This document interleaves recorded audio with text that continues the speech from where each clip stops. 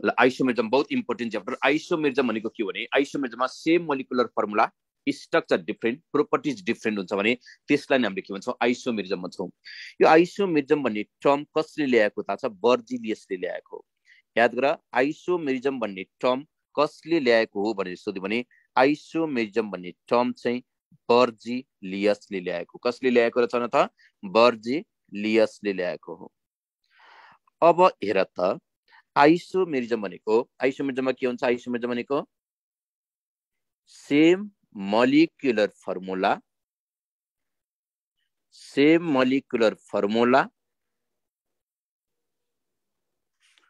but हेर त के छ भने त same molecular formula but different के हुन्छ न त different properties हुन्छ भने different properties हुन्छ भने त्यसलाई नै हामीले के भन्ने हो आइसोमेरिजम भन्ने हो यसमा हेर है त स्ट्रक्चर पनि डिफरेन्ट हुन पुग्छ जस्तै हेर न हामीले अल्कोहललाई रिप्रेजेन्टेसन गर्ने फर्मुला के हो CnH twice N plus 2O यो फर्मुलाले केसको रिप्रेजेन्टेसन गर्छ अल्कोहलको रिप्रेजेन्टेसन गर्छ यही फर्मुलाले इथरको पनि रिप्रेजेन्टेसन गर्छ हेर है त अल्कोहलको पनि रिप्रेजेन्टेसन गर्छ यो फर्मुलाले इथरको पनि रिप्रेजेन्टेसन गर्छ अब हेर त मैले के हेर त कसरी यो दुईटैको रिप्रेजेन्टेसन गर्छ त्यही सिकाउन खोज्दै छु CH3 CH2 मैले के लेखे OH CH3 O CH3 यसमा हेर न यसमा तिमीले टोटल हेर त कतिवटा कार्बन देख्छौ भने त अगाडिको कम्पाउन्डमा टोटल 2टा कार्बन देख्छौ 2वटा हेर त 6वटा हाइड्रोजन देख्छौ एउटा अक्सिजन देख्छौ पछाडीको कम्पाउन्डमा पनि 2वटा कार्बन 6वटा हाइड्रोजन एउटा अक्सिजन देख्छौ भनेपछि यो 2वटाको के छ सेम केमिकल कन्स्टिट्युएन्ट छ सेम केमिकल कन्स्टिट्युएन्ट छ भने यसलाई रिप्रेजेन्टेसन गर्ने फर्मुला पनि के हुन्छ सेम हुन्छ सेम केमिकल कन्स्टिट्युएन्ट छ नि मोलिकुलर वेट पनि सेम हुन्छ हेर त यसको मोलिकुलर वेट पनि सेम हुन्छ स्ट्रक्चर के हुन्छ डिफरेन्ट हुन्छ स्ट्रक्चर के हुन्छ न त डिफरेन्ट हुन्छ अब हेर त स्ट्रक्चर के हुन्छ डिफरेन्ट हुन्छ प्रोपर्टिज पनि डिफरेन्ट हुन्छ नि यसलाई हामीले के भन्ने हो आइसोमेरिजम भन्ने हो यदि अल्कोहलको र इथरको काम एउटै हो भने त मान्छेलाई बियोस बनाउनको लागि अल्कोहल खाँदै भइहाल्थ्यो नि यो दुईटाको प्रोपर्टिज एउटै हो र होइन के सेम केमिकल कन्स्टिट्युएन्ट हुँदैमा यसले देखाउने काम सेम हुन्छ भने सोच्नु हाम्रो के हो सबभन्दा ठुलो गल्ती हो यदि same constituent हुँदैमा same chemical constituent हुँदैमा same properties हुन्थ्यो भने त अल्कोहलले के गर्ने हो अल्कोहलले पनि मान्छेलाई बियोस गराउनु पर्ने होइन अल्कोहलको काम झ्याप बनाउने हो इथरको काम सेन्टिफ्ल्याट बनाउने हो मान्छेलाई बियोस गराउने हो त्यही भएर यिनीहरूको हेर त सेम मोलिकुलर हेर त same chemical constituent same molecular formula but के छ स्ट्रक्चर डिफरेन्ट प्रोपर्टिज डिफरेन्ट छ भने यसलाई हामीले आइसोमेरिजम भन्ने हो यो कम्पाउन्ड केसको कारणले मात्र एक आपसमा डिफर छ थाहा छ यो दुईवटा कम्पाउन्ड फंक्सन ग्रुपको कारणले मात्र एक आपसमा डिफर छ कुनै पनि कम्पाउन्ड फंक्सन ग्रुपको कारणबाट के छ एक आपसमा डिफर छ भने त्यसलाई हामीले के भन्ने हो फंक्सनल आइसोमेरिजम भन्ने हो त्यही भएर मैले के लेखे भने alcohol and ether are फंक्सनल isomerism to each other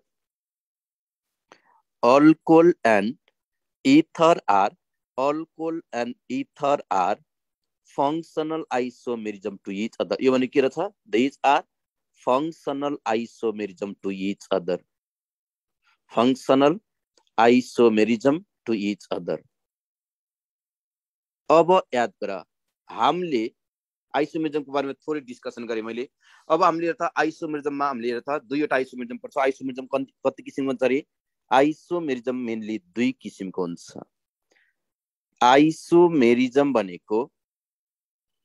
isomerism भनेको मेनली दुई किसिमको हुन्छ त्यो के हो थाहा छ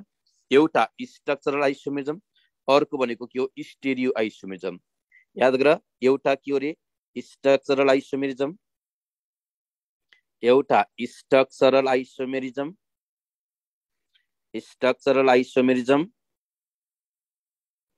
स्ट्रक्चरल आइसोमेरिजम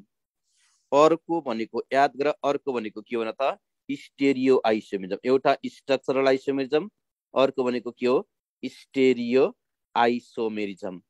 स्ट्रक्चरल आइसोमेरिजम र स्टेरियो आइसोमेरिजम अब यसमा र यो स्ट्रक्चरल आइसोमेरिजम जुन छ नि स्ट्रक्चरल आइसोमेरिजम पनि हेर त धेरै किसिमको हुन्छ स्ट्रक्चरल आइसोमेरिजममा के पर्छ थाहा छ स्ट्रक्चरल आइसोमेरिजममा के पर्छ एउटा त चेन आइसोमेरिजम पर्छ के पर्छ न त चेन आइसोमेरिजम पर्छ के पर्छ पोजिसनल आइसोमेरिजम पर्छ चेन आइसोमेरिजम पोजिसनल आइसोमेरिजम पर्छ पोजिसनल आइसोमेरिजम पर्छ पोजिसनल आइसोमेरिजम पर्छ हेर अर्को भनेको हाम्रो फंक्सनल आइसोमेरिजम पर्छ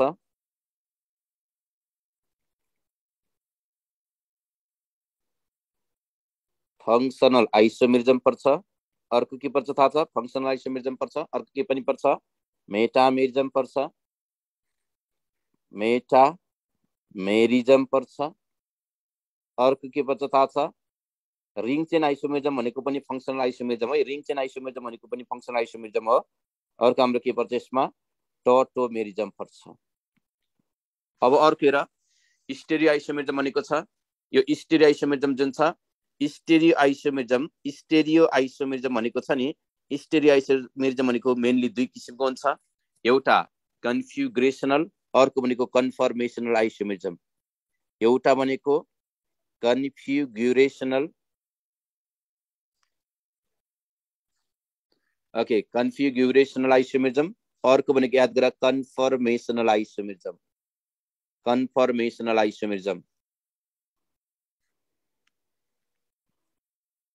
कन्फर्मेसनल आइसोमेरिजम यो हाम्रो हेर त कन्फ्युगरेसनल आइसोमेरिजम जुन छ यो कन्फ्युगरेसनल आइसोमेरिजम फेरि अर्को के हुन्छ दुई किसिमको हुन्छ एउटा जियोमेट्रिकल आइसोमेरिजम अर्को भनेको हाम्रो अप्टिकल आइसोमेरिजम एउटा जियोमेट्रिकल आइसोमेरिजम अर्को भनेको के हो अप्टिकल आइसोमेरिजम अर्को भनेको के रहेछ न त अप्टिकल आइसोमेरिजम अहिले मैले तिमीहरूलाई डिस्कसन गराउन खोजेको यही अप्टिकल आइसोमेरिजमको बारेमा हेर त अहिले मैले यहाँ तिमीहरूलाई सिकाउन खोजेको केसको बारेमा रहेछ न त अप्टिकल आइसोमेरिजमको बारेमा रहेछ है त बहुत इम्पोर्टेन्ट छ यो अप्टिकल आइसोमेरिजम हाम्रो एक्जामिनेसन पोइन्टबाट हेर्दाखेरि बहुत इम्पोर्टेन्ट छ ओके हामीले हेर्दा कन्फर्मेसन आइसोमेरिजम पढ्नु पर्दैन अप्टिकल आइसोमेरिजम र जियोमेट्रिकल आइसोमेरिजम पढ्ने हो अब यसमा हेर है मैले यहाँ तिमीलाई सिकाउन खोज्दैछु अप्टिकल आइसोमेरिजमको बारेमा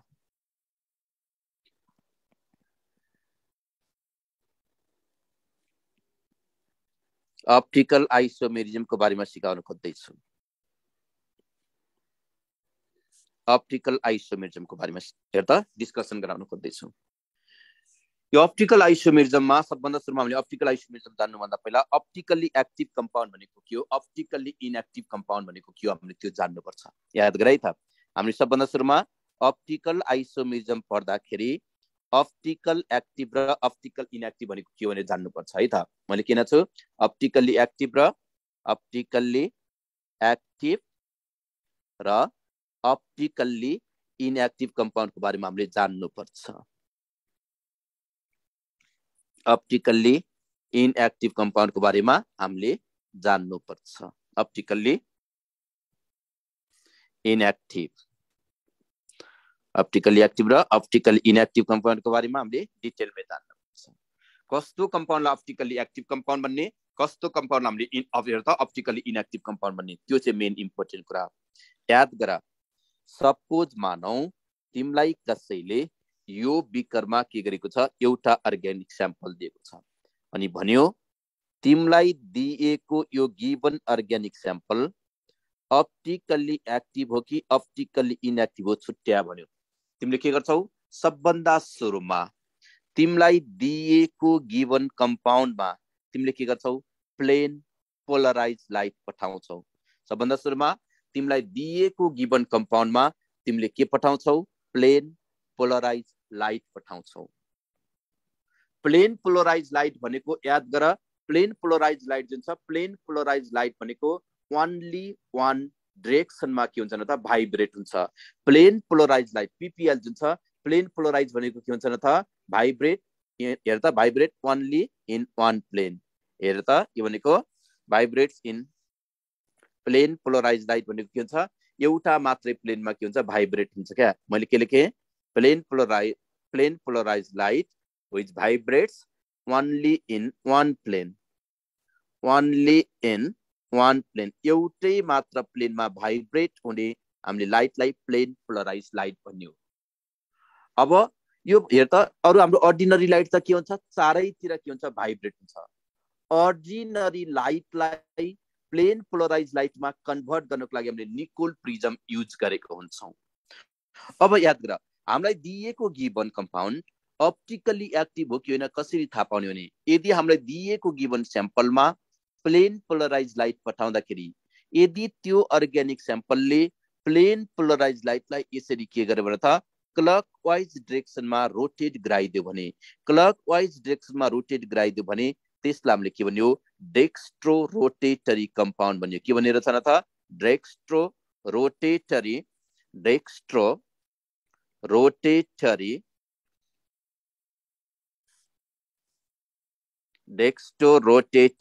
डेक्स्टोरोटेटरी कम्पाउन्ड भने डेक्स्टोरोटेटरीलाई हामीले स्मल डी अर्थात पोजिटिभ साइनले रिप्रेजेन्टेसन गर्छौं। यदि हामीलाई दिएको गिवन स्याम्पलले यो प्लेन पोलराइज लाइटलाई यदि एन्टी क्लकवाइज डाइरेक्सनमा रोटेट गरायो भने त्यसलाई चाहिँ हामीले के भनेको हुन्छौं लेभोरोटेटरी कम्पाउन्ड भन्छौं। के भन्छौं रे लेभोरोटेटरी कम्पाउन्ड अर्थात हामीले के भन्छौं माइनस भन्छौं।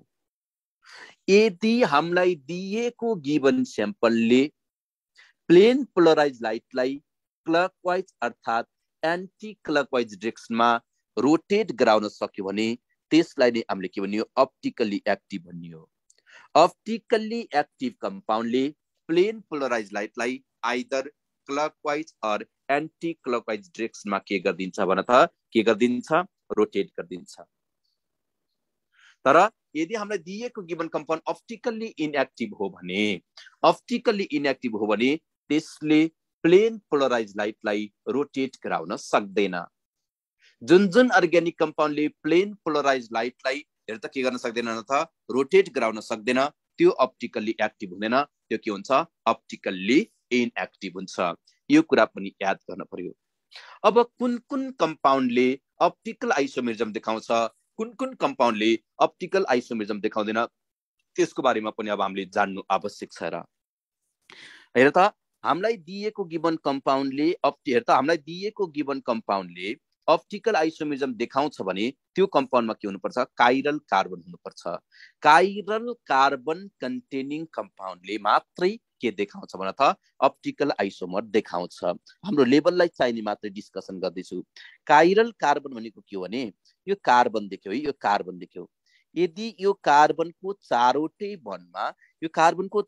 बनमा डिफ्रेन्ट ग्रुप टाँसिएको छ अर्थात एटम टाँसिएको छ भने त्यसलाई हामीले काइरल कार्बन भन्ने हो। यो चारवटै एटम अर्थात ग्रुप के हुनुपर्छ डिफ्रेन्ट हुनुपर्छ। यदि त्यसो भयो भने यो बिचको कार्बनलाई हामीले के भन्ने हो काइरल कार्बन भन्ने हो। बुझ्यौ काइरल कार्बनको मिनिङ बुझ्यौ। काइरल कार्बन भनेको यदि कार्बनको चारवटै बनमा डिफ्रेन्ट ग्रुप अर्थात एटम टाँसिएको छ भने त्यसलाई हामीले के भन्ने हो काइरल कार्बन भन्ने हो। कार्बनको चारवटै बनमा डिफ्रेन्ट ग्रुप हुनुपर्छ। यसलाई स्टारले के गरिन्छ रिप्रेजेन्टेसन गरिन्छ। अब अर्को कुरा मैले यहाँ तिमीलाई सिकाउन खोज्दैछु। अब हामीले अप्टिकली एक्टिभ कम्पाउन्ड र अप्टिकली इनएक्टिभ कम्पाउन्ड सिकाउनको लागि सबै कुरा बुकमा छ भने चाहिँ बुकमा नभएको कुरा त कहाँ पढाउने र बुकमै भएको कुरा पढाउने नि त। बुकमा त हरेक कुराहरू छ नि हैन र। ओके अब हेर है त मैले तिमीलाई सिकाउन खोज्दैछु। अब हेर त कुन अर्ग्यानिक कम्पाउन्डले कतिवटा अप्टिकल आइसोमेरिजम देखाउँछ त्यो चाहिँ मेन इम्पोर्टेन्ट कुरा हो। अब हेर है त अब मैले यहाँ हेर त तिमीलाई सिकाउन खोज्दैछु। मैले यहाँ नोट भनेर लेखेँ। If the molecule is unsymmetrical कम्पाउन्डले कतिवटा अप्टिकल आइसोमेरिजम देखाउँछ त्यही कुरा सिकाउन खोज्दैछु। मैले के लेखेँ यहाँ if the molecule is unsymmetrical if the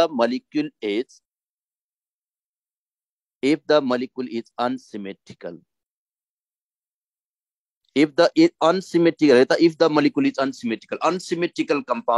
unsymmetrical compoundले याद गर त if the molecule is unsymmetrical compound छ भने हेर त if the molecule के छ त unsymmetrical छ भने त्यसले देखाउने टोटल अप्टिकल आइसोमेरिजम कतिवटा हुन्छ त्यही सिकाउन खोज्दैछु है त। अनसिमेट्रिकल मोलिकुलले देखाउने total number of optical isomerism हेर्दा टोटल नम्बर अफ अप्टिकल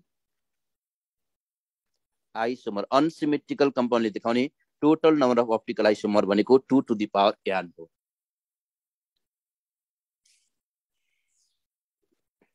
एकचोटी याद गर n जुन छ नि n भनेको के थाहा छ वेयर n भनेको नम्बर अफ काइरल कार्बन हो। वेयर n भनेको के हो त n भनेको के हो नम्बर अफ काइरल कार्बन हो। नम्बर अफ काइरल कार्बन हो। काइरल कार्बन कन्टेनिङ कम्पाउन्डले मात्रै के देखाउँछ अप्टिकल आइसोमेरिजम देखाउँछ। मैले के लेखेँ टोटल नम्बर अफ है यो फेरि के हो भन्दाखेरि टोटल नम्बर अफ हेर्दा अप्टिकल आइसोमेरिजम अनसिमेट्रिकल कम्पाउन्डले कतिवटा देखाउँछ त्यही सिकाउन खोज्दैछु। एउटा एक्जाम्पलबाट हामी इलुस्ट्रेट गरौँ। हेर त एउटा एक्जाम्पल दिँदैछु मैले यहाँ CH यसै लेखेँ मैले यहाँ ओके CHBrCOOH मैले के लेखेँ यहाँ BR CH BR मैले के लेखेँ भने त यहाँ BR मैले के लेखेँ यहाँ COOH लेखेँ। मैले के लेखेँ यहाँ COOH लेखेँ। ओके एकैछिन है त एकैछिन यहाँ मैले थोरै चेन्ज गर्दैछु यहाँ। ओके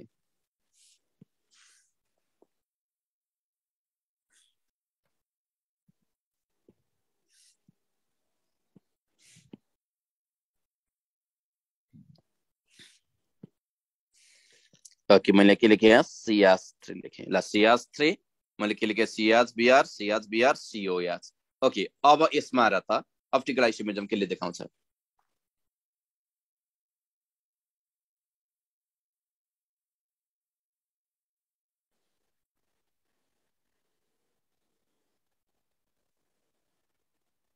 पर्सनल च्याट नगर है पर्सनल च्याट नगर तिमीहरूको मेसेज देखिराखेको छु मैले।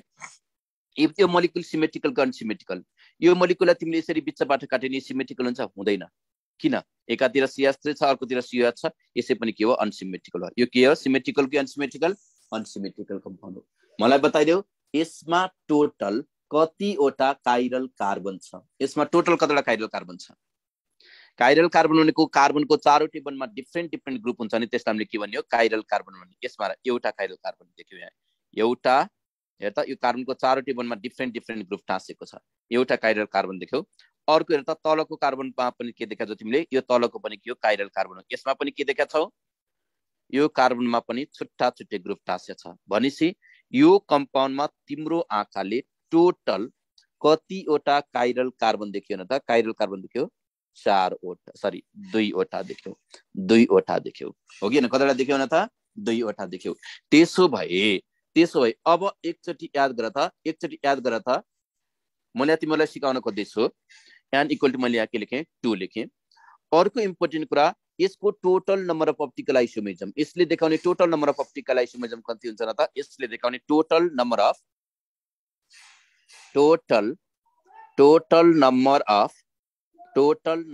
अप्टिकल आइसोमर यसले देखाउने total number of optical isomer कति हुन्छ 2 to the power n 2 to the power n भनेको 2 को पावर 2 इक्वल टु मैले के लेखेँ 4 लेखेँ। मैले के लेखेँ इक्वल टु मैले के लेखेँ यहाँ 4 लेखेँ भनेपछि यसले देखाउने टोटल अप्टिकल आइसोमेरिजम के रहेछ 4वटा रहेछ। बुझेको छौ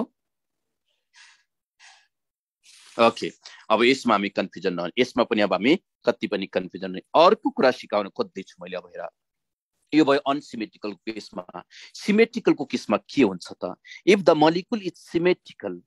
अर्को कुरा मैले यहाँ लेखेँ if the molecule is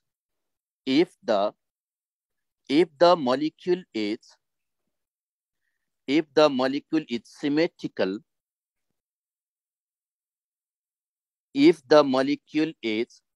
symmetrical याद गर मोलिकुल के छ न त सिमेट्रिकल छ र के छ त्यसमा इभन नम्बर अफ के छ भने त इभन नम्बर अफ के छ काइरल कार्बन छ नि an has an molecule is symmetrical and have an मैले के लेखेँ भने त यहाँ has an even number of के छ न त even number of chiral carbon छ even number of के छ न त even number of chiral carbon atom छ भने त्यसले देखाउने टोटल अप्टिकल आइसोमेरिज्म कति हुन्छ त त्यसले देखाउने total number of optical isomerism कति हुन्छ टोटल नम्बर अफ अप्टिकल त्यो कम्पाउन्डले देखाउने total number of optical isomer हेर त निकाल्ने फर्मुला के हो थाहा छ हेर त हामीले के गर्छौ नि सबभन्दा सुरुमा तिमीले के गर्छ दुई ठाउँमा 2 to the power n - 1 plus फेरि के गर तिमीले 2 to the power n - 1 गर तर पछाडीको n को तल चाहिँ के गर्दै तिमीले अपन 2 गर्दियौ के गर्दियौ अपन 2 गर्दियौ यो फर्मुला हामीले युज गर्ने हो बुझ्यौ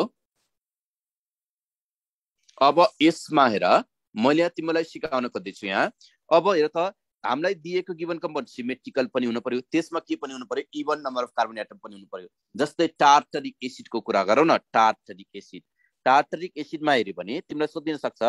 टार्टरिक एसिडको अप्टिकल आइसोमेरिज्म कतिवटा हुन्छ भनेर सोधिन सक्छ अहिले लेखिराखेको टार्टरिक एसिड हो है अहिले यहाँ लेखिराखेको यो कम्पाउन्ड भनेको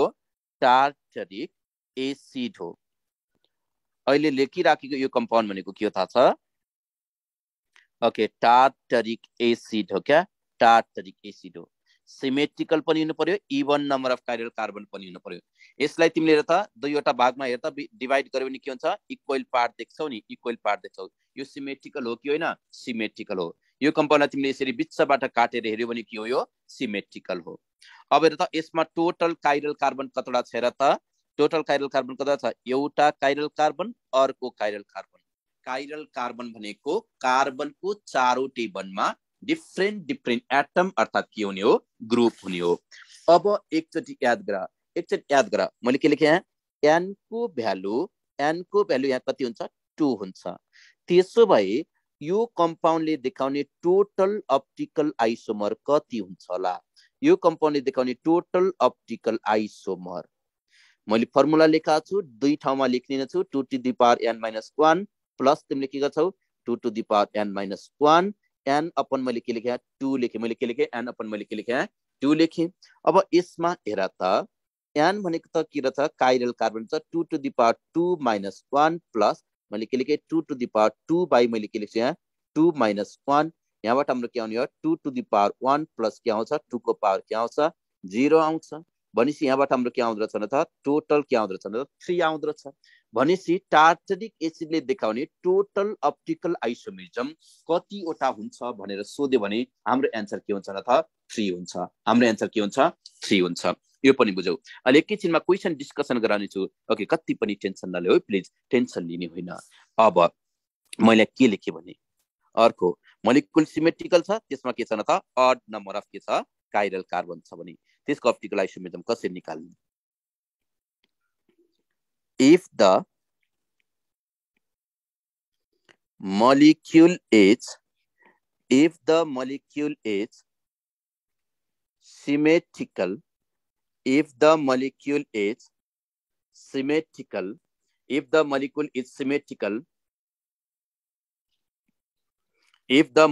symmetrical and has odd number of electron मैले के लेखे odd number of के हो न त and has odd number of chiral carbon odd number of and has an odd number of chiral carbon atom मैले के लेखे chiral carbon atom छ भने यसले देखाउने टोटल अप्टिकल आइसोमेरिज्म कति हुन्छ त यो अवस्थामा यसले देखाउने टोटल नम्बर अफ अप्टिकल यसले देखाउने total number of optical isomer यसले देखाउने total number of optical isomer कति हुन्छ थाहा छ यसले देखाउने total number of optical isomer भनेको 2 to the power n - 1 हुन्छ के हुन्छ न त 2 to the power n - 1 हुन्छ बुझ्यौ 2 to the power n - 1 हुन्छ बुझ्छौ ओके 2 to the power हामीले के लेखे n - 1 मात्र लेख्ने अब हेर त मैले एउटा एक्जाम्पल दिदैछु यहाँ अब मैले यहाँ के लेखे भने COH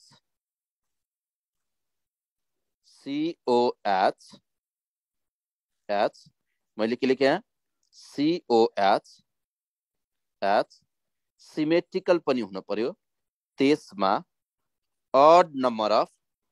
chiral carbon पनि हुन पर्यो यो कम्पाउन्ड मैले लेखेर बुझ्यौ यो कम्पाउन्ड लेखे मैले ट्राइहाइड्रोक्सी ग्लुटारिक एसिड भन्छ यसलाई हामीले यो कम्पाउन्ड सिमेट्रिकल हो कि हैन तिम्रो आँखाले यो कम्पाउन्ड सिमेट्रिकल देखाछ कि अनसिमेट्रिकल देखाछ भन त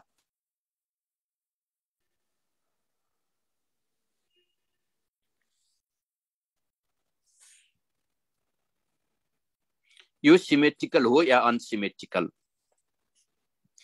तिमीले हेर्ने यो यसो सरसर्ती हेर्दाखेरि त अनसिमेट्रिकल जस्तो देखिन्छ तर हामीले यसमा चाहिँ के हेर्ने नि तल र माथि के छ सेम ग्रुपहरु छ अनि के छ न त यहाँ के छ बीचमा अड नम्बर हेर त यो बीचमा तीनटा कार्बन छ भने यो बीचकोलाई तिमीले के हेर यसलाई स्केलेटनको रूपमा लिग यसलाई स्केलेटनको रूपमा लिएर हेर्दाखेरि हेर त यसको रिफरेन्समा हेर्दाखेरि के देख्छौ माथि र तल बराबर पार्ट देख्छौ भने यो पोइन्ट अफ भ्यूबाट हेर्दाखेरि अब यो के हो सिमेट्रिकल हो यो पोइन्ट अफ भ्यूबाट हेर्दाखेरि अब यो के हो सिमेट्रिकल हो यदि तिमीले के गरेछौ यसलाई रिफरेन्स मानेछौ यसलाई तिमीले के गरेछौ रिफरेन्स मानेछौ भने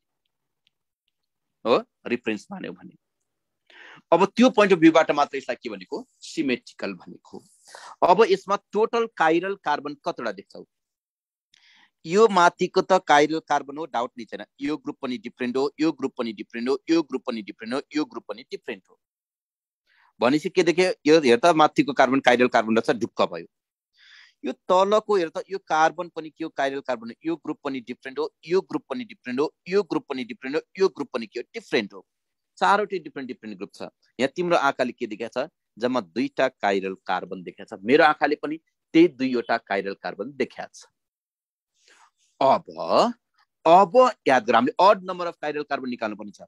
अब यो बीचको कार्बनलाई पनि मैले के भन्छु भने हेर त काइरल कार्बन भन्छु तर कस्तो काइरल कार्बन भन्छु भने स्युडो काइरल कार्बन भन्छु के भन्छु रे स्युडो काइरल कार्बन भन्छु किनभने अब हेर त तिमीले यसको रिफरेन्समा हेर्दाखेरि या माथिको पार्ट र तलको पार्ट हेर्दाखेरि यदि माथिको पार्ट के भएको छ क्लकवाइज डाइरेक्सनमा रोटेट भएको छ भने तलको पार्ट के हुन्छ एन्टी क्लकवाइज डाइरेक्सनमा के हुन्छ रोटेट हुन्छ क्या रोटेसनको हिसाबले यो तल र माथिको ग्रुप पनि के हो डिफरेन्ट हो अब त्यो अवस्थामा तलको र माथिको ग्रुप हेर त रोटेसनको हिसाबले डिफरेन्ट हुने यो कार्बनलाई चाहिँ तिमीले के भनेको हुन्छौ स्युडो काइरल भन्छ यसलाई चाहिँ तिमीले के भन्छौ तिमीले स्युडो काइरल कार्बन भन्छौ के भन्छौ यसलाई तिमीले स्युडो काइरल कार्बन भन्छौ अब स्युडो काइरल कार्बन भन्नु र हाम्रो लेभलमा त काइरल कार्बन भन्नु एउटै कुरा हो भनेर बुझ्दा हुन्छ त्यो पोइन्ट अफ भ्यूबाट हेर्दाखेरि n को भ्यालु कति आयो 3 आयो n को भ्यालु कति आयो भने त 3 आयो अब यसले देखाउने टोटल अप्टिकल आइसोमर के हुन्छ न त यसले देखाउने टोटल अप्टिकल आइसोमरिजम के हुन्छ 2 to the power n - 1 याद गर मैले के लेखे 2 to the power मैले के लेखे 3 - 1 लेखे यहाँबाट 2 को पावर 2 यहाँबाट हामीले के निकाल्न सक्यौ 4 निकाल्न सक्यौ यहाँबाट हामीले के निकाल्न सक्यौ 4 निकाल्न सक्यौ यसमा पनि हामी कोही कन्फ्युजन हुँदैनौ अब हेर त त्यसो तीनवटा कार्बन भएको अवस्थामा जहिले पनि त्यही कन्डिसन लागू हुन्छ हुँदैन किनभने यो बीचकोलाई तिमीले रिफरेन्स मान्यौ यो बीचकोलाई रिफरेन्स मान्दाखेरि तलको ग्रुप र त यो माथिको ग्रुप र तलको ग्रुप सेम छ भने मात्रै हेर त हामीले रोटेसन हेर्ने हो अरु बेलामा रोटेसन हेर्ने होइन बुझ्यौ अब बुझेको नि यसमा त खतरनाक तरिकाले बुझेछ नि यसमा यसरी कुनै पनि ठाउँमा हेर त तिमीले सल्भ गरेको पाउँदैनौ कतिपय टिचरलाई सोध्यो भने एक कुरा के भनिदिनुहुन्छ एक्सेप्सनल केस भनिदिनुहुन्छ होइन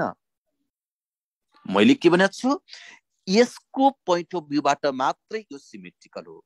बिचकोलाई तिमीले रिफरेन्स मान्दाखेरि यदि यो माथिको ग्रुप र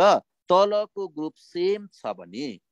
एउटा ग्रुप क्लकवाइज डिरेक्सनमा रोटेट भयो भने अर्को ग्रुप के हुन्छ न त एन्टी क्लकवाइज डिरेक्सनमा रोटेट हुन्छ। रोटेसनको हिसाबले यो तल र माथिको ग्रुप डिफरेन्ट हो। एउटा डी कम्पोनेन्ट अर्को एल हुन सक्छ क्या हो। त्यही कारणले गर्दाखेरि यसलाई हामीले के भनेको भन त स्युडो काइरल भनेको बिचको कार्बनलाई स्युडो काइरल कार्बन हो। अब बुझ्यौ होला। धेरै नसोच है त। अब तिमीलाई एक्जाममा यस्तो टाइपको क्वेसन सोधिन सक्छ क्या। Okay, total number of optical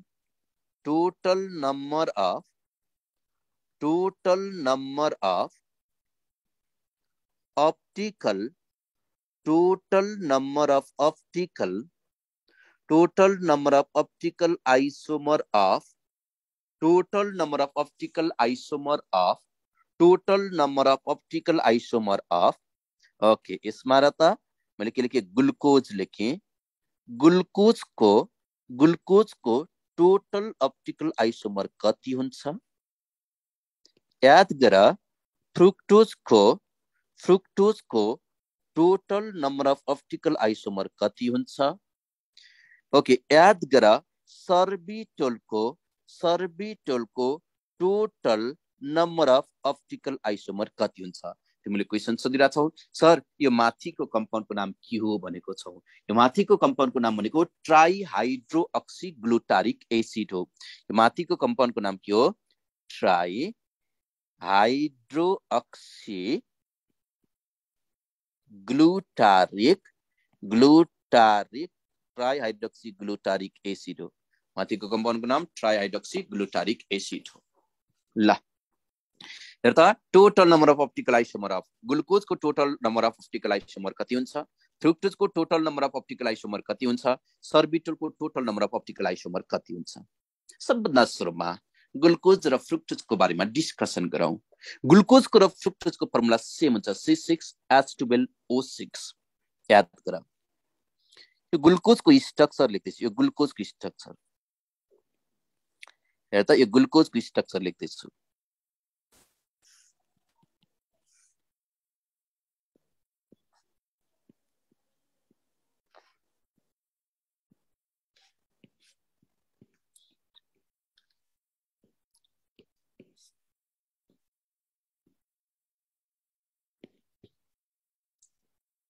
यो ग्लुकोजको स्ट्रक्चर हो C6H12O6 1 2 3 4 5 6। ओके ठीक छ। यो ग्लुकोजको स्ट्रक्चर हो। हेर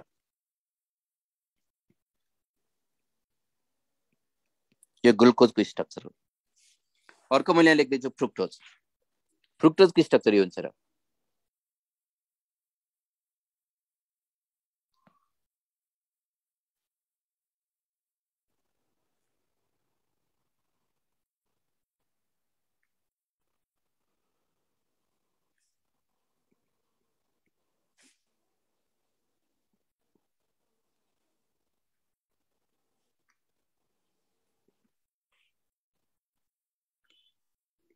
यो फ्रुक्टोजको स्ट्रक्चर हेर।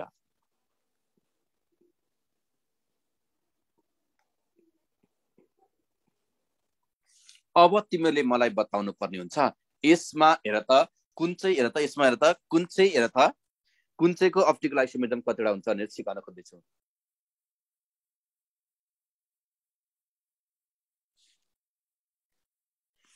हेर त यसमा अब ग्लुकोजमा टोटल हेर त यो ग्लुकोज भनेको सिमेट्रिकल अनसिमेट्रिकल। यसमा सबभन्दा सुरुमा हामीले काइरल कार्बन पत्ता लगाउने। काइरल कार्बनलाई यसरी स्टारले हामीले के गर्छौँ रिप्रेजेन्टेसन गर्छौँ। यसरी हामीले के गर्छौँ स्टारले रिप्रेजेन्टेसन गर्छौँ। यसमा total number of chiral carbon कति हुन्छ? Total number of chiral carbon कति हो? 4 हो। यो भनेको सिमेट्रिकल हो कि अनसिमेट्रिकल हो? अनसिमेट्रिकल हो। यदि यो अनसिमेट्रिकल हो भने अनसिमेट्रिकल कम्पाउन्डले देखाउने टोटल अप्टिकल आइसोमर अनसिमेट्रिकल कम्पाउन्डले देखाउने टोटल अप्टिकल आइसोमर कति हुन्छ? 2 to the power n हुन्छ। 2 to the power n हुन्छ।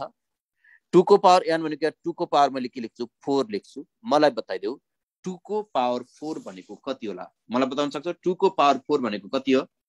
2 को पावर 4 भनेको कति मलाई बताइदेऊ त ओके 16 हो नि हैन र ओके 2 को पावर हेर त 4 भनेको के हो 16 हो ओके यसको आन्सर पनि बुझेको नि एस बना ग्लुकोजको टोटल अप्टिकल आइसोमेरिजम देखियो है ओके हेर त 16 हुँदो रहेछ अब फ्रुक्टोजमा हेर्यो भने यो फ्रुक्टोज पनि सिमेट्रिकल कम्पाउन्ड कि अनसिमेट्रिकल कम्पाउन्ड यो फ्रुक्टोजमा टोटल तिम्रो आँखाले कतिवटा हेर त तिमीले कतिवटा काइरल कार्बन देखेको छ 3टा काइरल कार्बन देखेको छ अब भनेपछि यसले देखाउने टोटल अप्टिकल आइसोमर कति हुन्छ यो कम्पाउन्डले देखाउने टोटल अप्टिकल आइसोमर कति हुन्छ यसको पनि 2 टु द पावर n हुन्छ त्यसो भए हेर त यहाँ मैले के लेखे 2 टु द पावर के हुन्छ 2 हेर त 2 टु द पावर के हुन्छ 3 हुन्छ त्यसो भए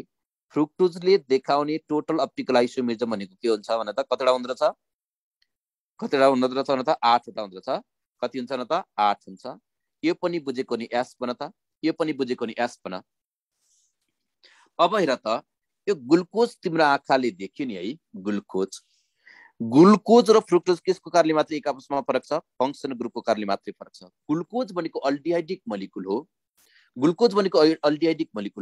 फ्रुक्टोज भनेको के हो कीटोनिक के भन त कीटोनिक मोलिक्युल हो अब यदि कुनै पनि अर्ग्यानिक कम्पाउन्ड फंक्सनल ग्रुपको कारणबाट एक आपसमा डिफर हुन्छ भने त्यसलाई हामीले के भन्यो फंक्सनल आइसोमेरिजम भन्यो त्यसो भए मैले के भन्न सक्छु भने ग्लुकोज एन्ड फ्रुक्टोज आर मैले के लेख्न सक्छु glucose and fructose are फंक्सनल isomerism to each other glucose and fructose are फंक्सनल isomerism to each other glucose and मैले के लेखेँ fructose are फंक्सनल isomerism to each other glucose and fructose are फंक्सनल isomerism to each other यो कुरा हामीले के गर्नु पर्यो याद गर्न पर्यो glucose and fructose are फंक्सनल isomerism मैले के लेखेँ टु इच अदर अर्को कुरा याद गर त्यसो भए फंक्सनल आइसोमेरिजम एक्जिबिट कुन कम्पाउन्डले गराउँछ होला त हेर त मैले किन छु फंक्सनल आइसोमेरिजम कुन कम्पाउन्डले एक्जिबिट गराउँछ होला फंक्सनल आइसोमेरिजम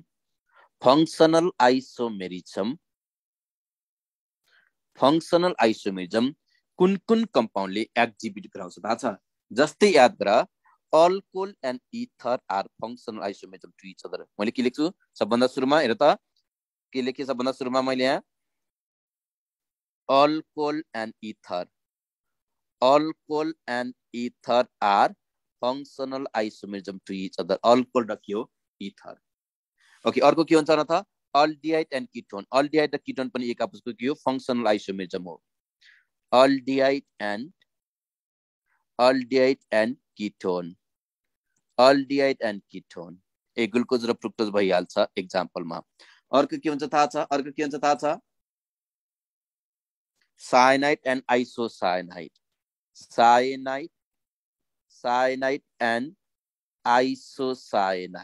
साइनाइड एन्ड मैले के लेखेँ आइसोसाइनाइड अर्को के हुन्छ थाहा छ nitro and nitride compound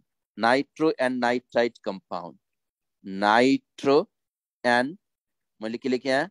nitride compound nitro and के हुन्छ न त nitride compound बेन्जाइल alcohol and anisole यसमा हेर त अर्को मैले के लेखेँ बेन्जाइल अल्कोहल एन्ड एनिसोल यो भनेको पनि अल्कोहल र इथर भइहाल्यो बेन्जाइल अल्कोहल एन्ड मैले के लेखेँ एनिसोल यति लेखेपछि मैले किन नलेख्ने त अर्को के लेख्न सक्छु नि हेर त अर्को मैले के लेख्न सक्छु भने ग्लुकोज एन्ड फ्रुक्टोज पनि भइहाल्छ ग्लुकोज एन्ड फ्रुक्टोज पनि भइहाल्छ ग्लुकोज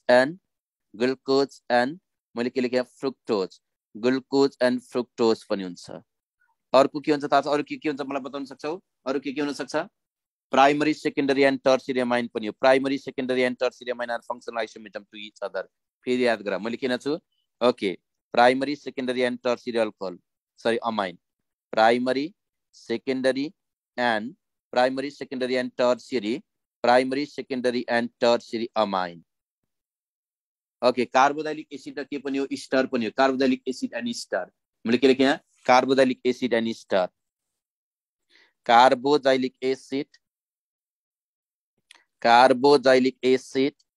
कार्बोक्सिलिक एसिड एन्ड के हुन्छ न त स्टार और रिङ चेन आइसोमर पनि के हो फंक्शनल आइसोमर नै हो रिङ चेन आइसोमर पनि के हो फंक्शनल आइसोमरिजम हो त्यसो मैले के लेख्न सक्छु अल्किन एन्ड साइक्लोअल्केन अल्किन एन्ड साइक्लोअल्केन अरे त अल्केन एन्ड मैले के लेखेँ अल्किन एन्ड साइक्लोअल्केन अर्को मैले यहाँ के लेख्न सक्छु थाहा छ अर्को मैले यहाँ के लेख्न सक्छु अल्काइन एन्ड साइक्लोअल्किन अल्काइन एन्ड मैले के लेखेँ साइक्लोअल्काइन मैले के लेखेँ अल्काइन एन्ड मैले के लेखेको छु यहाँ साइक्लोअल्किन है सरी साइक्लोअल्किन यहाँसम्म मजाले बुझेको नि प्लिज यास पुनः मजाले बुझेको छ नि यास पुनः प्लिज ओके यो हामीले यति पेयरहरु याद गर्नु पर्यो अब एकचोटी हेर है त मैले के भनेको छु ग्लुकोजले देखाउने टोटल अप्टिकल आइसोमर कति रहेछ 16 रहेछ फ्रुक्टोजले देखाउने टोटल अप्टिकल आइसोमर कति रहेछ न त 8 वटा रहेछ सर्बिटोलले देखाउने टोटल अप्टिकल सर्बिटोलको त गरेको छैन कि है ओके सर्बिटोलले टोटल कतिवटा अप्टिकल आइसोमर देखाउँछ भन त यहाँ जति पढाएको छु त्यति मोर देन इनफ है यो भन्दा बाहिरको तिमीले हेर्न पनि पर्दैन हेर त यो आइसोमेरिजम अप्टिकल आइसोमेरिजम यहाँ जति पढाएको छु त्यति के मोर देन इनफ हो तिमीले बाहिरबाट एउटा पनि क्वेशन हेर्नु पर्दैन अब अर्को कुरा मैले यहाँ तिमीलाई सिकाउनु खोज्दैछु र सर्बिटोल भनेको छ सर्बिटोल भनेको के भन त CH2OH यसमा के हुन्छ न त सर्बिटोल यो सिमेट्रिकल मोलिकुल हो यसमा के हुन्छ 6 वटा OH ग्रुप हुन्छ यो भनेको हाम्रो के हो रे सर्बिटोल हो यो भनेको हाम्रो के हो न त सर्बिटोल हो यो भनेको हाम्रो के रहेछ न त सर्बिटोल हो हेर सर्बिटोल कतिवटा कार्बन छ 6 वटा कार्बन छ यसमा टोटल याद गर कतिवटा अप्टिकल हेर त कतिवटा काइरल कार्बन छ एउटा दुईटा तीनटा चार वटा यसमा टोटल याद गर कतिवटा काइरल कार्बन छ 4 वटा काइरल कार्बन छ भनेपछि यो कम्पाउन्डको नाम के रहेछ सर्बिटोल रहेछ यो कम्पाउन्डको नाम के रहेछ सर्बिटोल रहेछ यो कम्पाउन्डको नाम के रहेछ सर्बिटोल रहेछ यदि यो कम्पाउन्डको नाम सर्बिटोल हो भने अब हेर है त यो कम्पाउन्ड त सिमेट्रिकल पनि हो नि त यो त हाम्रो सिमेट्रिकल पनि हो तिमीले के गर्यौ यसरी बिचबाट काट्दियौ भने यो त सिमेट्रिकल हुन्छ सिमेट्रिकल पनि छ even number of chiral carbon पनि छ भने सिमेट्रिकल पनि छ even number of chiral carbon छ भने त्यसले देखाउने टोटल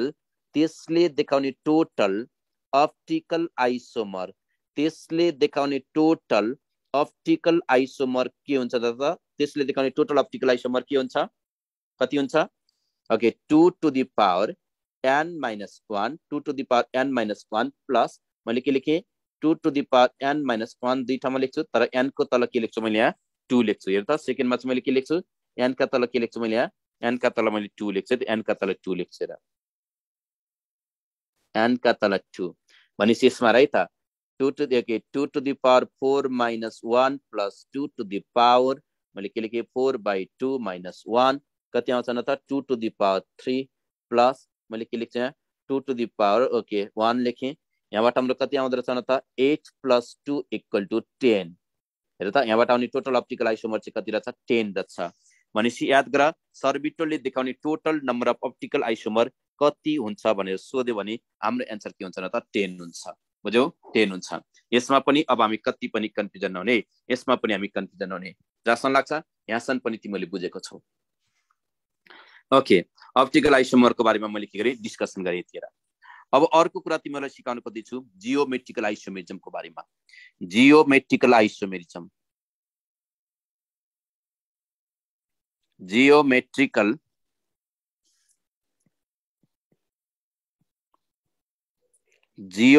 आइसोमर यो जियोमेट्रिकल आइसोमेरिजम भनेको याद गर कार्बन कार्बनको बीचमा डबल बन्द छ भने मात्र त्यसले के गर्छ जियोमेट्रिकल आइसोमेरिजम देखाउँछ कार्बन कार्बनको बीचमा सिंगल या ट्रिपल बन्द छ भने त्यसले जियोमेट्रिकल आइसोमेरिजम देखाउँदैन जियोमेट्रिकल आइसोमेरिजम देखाउनको लागि कार्बन कार्बनको बीचमा के हुनै पर्छ भने त डबल बन्द हुनै पर्छ कार्बन कार्बनको बीचमा डबल बन्ड भएको कम्पाउन्डले मात्र के देखाउँछ जियोमेट्रिकल आइसोमेरिजम देखाउँछ अरु कम्पाउन्डले के देखाउँदैन जियोमेट्रिकल आइसोमेरिजम देखाउँदैन जस्तै र त हामीलाई दिएको गिवन कम्पाउन्डले यदि सिस र ट्रान्स हामीलाई दिएको गिवन कम्पाउन्डले यदि के गर्छ न त सिस र ट्रान्स आइसोमर देखाउँछ भने हामीलाई दिएको गिवन कम्पाउन्डको यदि सिस र ट्रान्स आइसोमर छ भने त्यसलाई नै हामीले के भन्ने हो जियोमेट्रिकल आइसोमेरिजम भन्ने हो त्यसलाई नै हामीले के भन्ने रहेछ भन त जियोमेट्रिकल आइसोमेरिजम भन्ने रहेछ त्यसलाई नै हामीले के भन्ने रहेछ न त जियोमेट्रिकल आइसोमेरिजम भन्ने रहेछ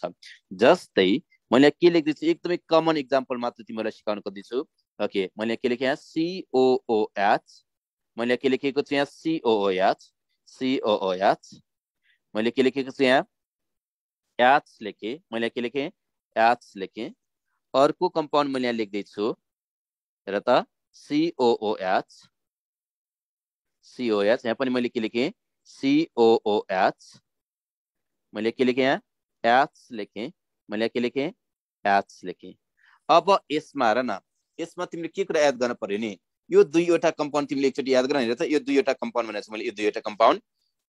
यसमा र त यदि यो दुईवटा सेम ग्रुपहरू एकै डाइरेक्सनतिर ओरिएन्ट भएको छ भने यो दुईवटा सेम ग्रुपहरू एकै डाइरेक्सनतिर ओरिएन्ट भएको छ भने त्यसलाई हामीले के भन्ने सिस भन्ने हो अनि यो दुईवटा सेम ग्रुपहरू अपोजिट डाइरेक्सनतिर ओरिएन्ट भएको छ भने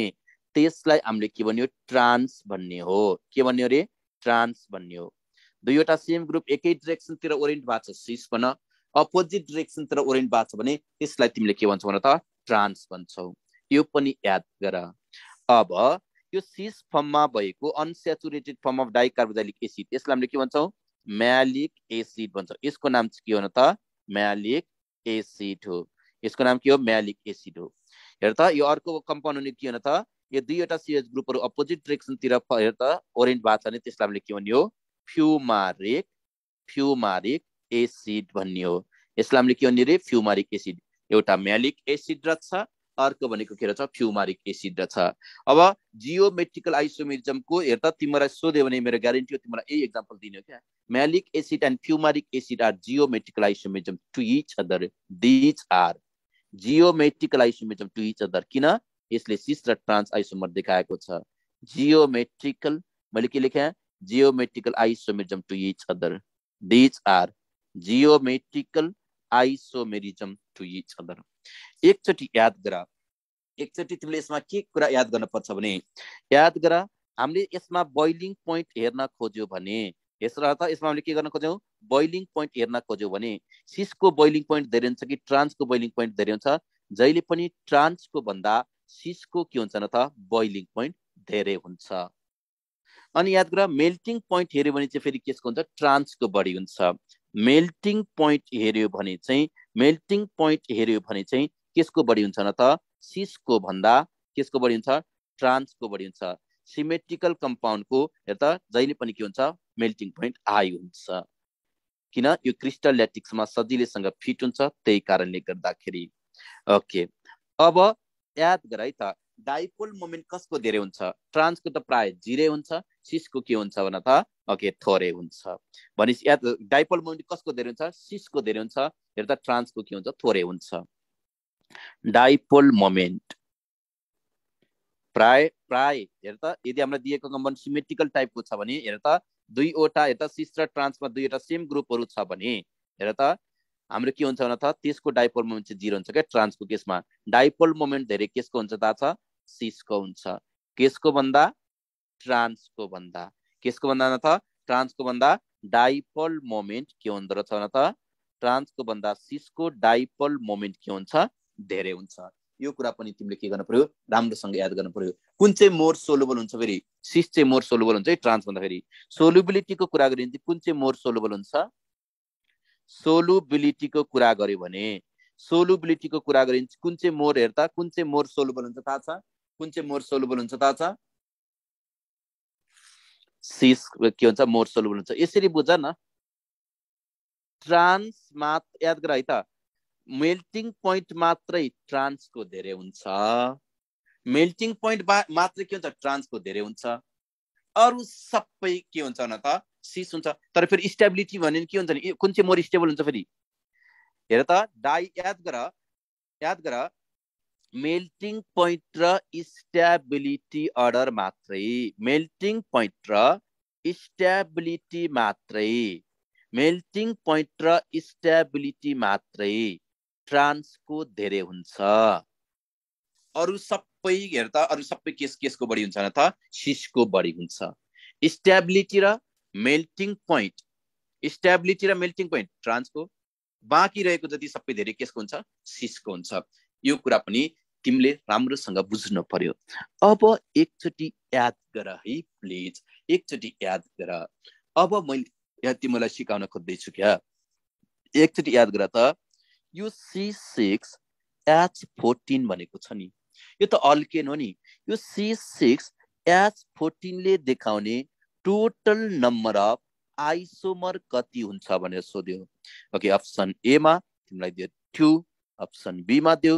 3 अप्सन सी मा दियो 5 अप्सन डी मा दियो 9 अब हेर त यो त अल्केन हो नि त अल्केन हो यो त हेर त हामीलाई दिएको यो एक्जाम्पल के हो अल्केन हो क्वेशनमा केही पनि भनेको छैन भने अब हामीले अल्किन दिए पनि छुट्याउन सक्छौ क्वेशनमा केही पनि भनेको छैन भने हेर त अल्किन दिएको छ र कुन आइसोमेरिजम देखाउँछ भने सोध्यो नि स्ट्रक्चरल आइसोमेरिजम सोध्या हो अल्केनको केसमा फर्स्ट 3 मेम्बर अफ अल्केनले कुनै पनि किसिमको आइसोमेरिजम देखाउँदैन स्ट्रक्चरल चाहिँ फेरि कन्फर्मेसन त देखाउँछ नि फेरि याद गर अल्केनको केसमा फर्स्ट 3 मेम्बर अफ अल्केनले के देखाउँदैन स्ट्रक्चरल आइसोमेरिजम देखाउँदैन अनि अर्को कुरा याद गर सी हेर त 4 एन्ड मोर C4 र C4 भन्दा माथिको अल्केनले के देखाउँछ स्ट्रक्चरल आइसोमेरिजम देखाउँछ अब एकचोटी याद गर त फेरि यो सर अल्केन हो भने कसरी थाहा हुने भन्छौ तिमीलाई थाहा छैन र अल्केनलाई रिप्रेजेन्टेसन गर्ने फर्मुला भनेको CnH ट्वाइस n + 2 हैन र यो फर्मुलामा फिट हुँदैन रे यो हुन्छ नि त यही फर्मुलाबाट चेक गर न अल्केन हो कि त थाहा भइहाल्छ नि बुझ्यौ यो अल्केन रहेछ थाहा भयो यो फर्मुलाबाट चेक गर्ने n भनेको नम्बर अफ कार्बन एटम हो र n को भ्यालु 6 राख्यो भने h को भ्यालु अभियसली यहाँ के आउँछ 14 आउँछ कन्फ्युजन नै भएन अब याद गर अल्केनको केसमा स्ट्रक्चरल आइसोमेरिजम निकाल्ने एउटा फर्मुला छ क्या 2 to the power n minus के भन त 2 to the power n minus 4 plus 1 यो फर्मुलाबाट हामीले सजिलैसँग के गर्न सक्छौ स्ट्रक्चरल आइसोमेरिजम निकाल्न सक्छौ यो n जुन छ नि n भनेको फेरि के हो थाहा छ नम्बर अफ कार्बन एटम हो नम्बर अफ के हो न त यो भनेको नम्बर अफ कार्बन एटम हो यो भनेको के रहेछ नम्बर अफ कार्बन एटम हो यो कुरा पनि तिमीले के गर्नु पर्यो याद गर्न पर्यो बुझ्न पर्यो C4 छ भने यसले देखाउने टोटल अप्टिकल आइसोमर कति हुन्छ राइट सरी स्ट्रक्चरल आइसोमेरिजम कति हुन्छ 2 to the power 4 minus 4 plus 1 equal to के हुन्छ 2 को पावर 0 plus 1 भनेपछि हेर त यसले देखाउने टोटल अप्टिकल आइसोमर कति हेर त स्ट्रक्चरल आइसोमेरिजम कति हुन्छ 2 हुन्छ कति हुँदो रहेछ 2 हुँदो रहेछ त्यस्तै मैले के लेखे C5 लेखेँ C5 लेखेको छ भने यसले देखाउने टोटल स्ट्रक्चरल आइसोमेरिजम कति हुन्छ स्ट्रक्चरल आइसोमेरिजम कति हुन्छ 2 to the power 5 minus 4 plus 1 equal to के हुन्छ न त 2 to the power कति भयो 1 plus 1 equal to के भयो 3 भयो ओके याद गर मैले के लेखे यहाँ C6 भनेको छ 2 to the power 6 minus 4 plus 1 equal to कति हुन्छ न त 2 to the power 2 plus 1 equal to 5 आएको छ मैले के लेखे यहाँ C7 लेखेँ यसले देखाउने टोटल हेर त स्ट्रक्चरल आइसोमेरिजम कति हुन्छ 2 to the power 7 minus 4 plus 1 equal to कति हुन्छ न त कति हुन्छ 2 to the power 3 plus 1 equal to कति हुन्छ 2 3 जा 8 plus 1 9 हुन्छ this formula is applicable only up to C7 this formula is applicable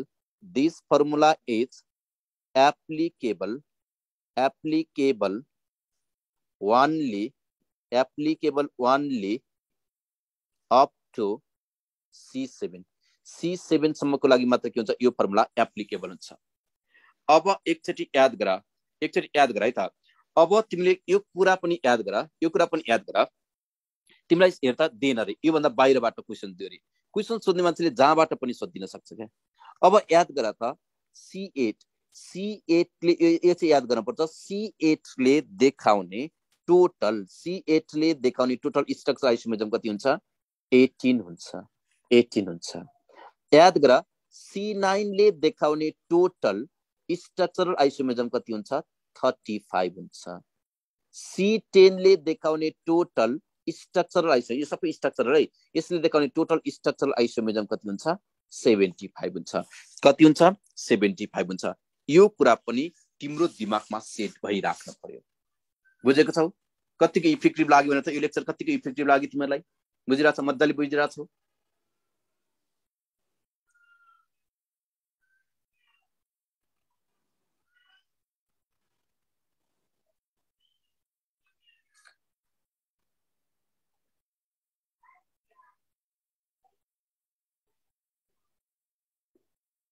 अरू आइसोमर कसै थाहा पनि म नेक्स्ट लेक्चरमा डिस्कसन गरौँला। यहाँसम्म बुझेको छौ?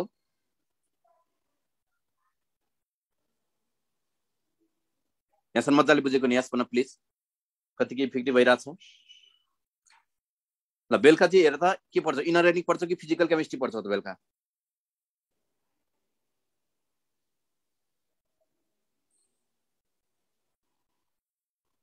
ठिकै छ बेलुका फिजिकल केमिस्ट्रीको भोल्युमेट्रिक एनालाइसिसमा चाहिँ ओके नो प्रब्लम। फिजिकल नै पढ्यो भने पढाउन केही फरक परेन है त। अहिलेको लेक्चर चाहिँ हिन्ड गर्छु मैले। अब तिमीहरू खाजा साजा खाऊ फ्रेस हौ है त। Okay thank you class. Have a good time. Stay safe. Bye bye student.